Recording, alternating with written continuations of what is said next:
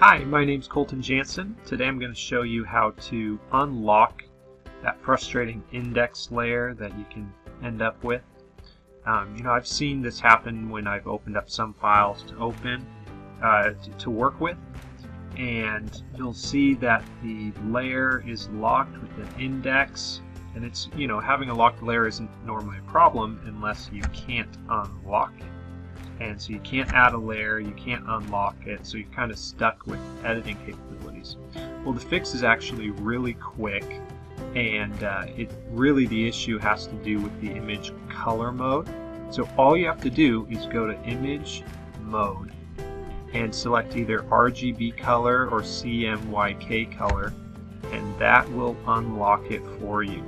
Real quick fix.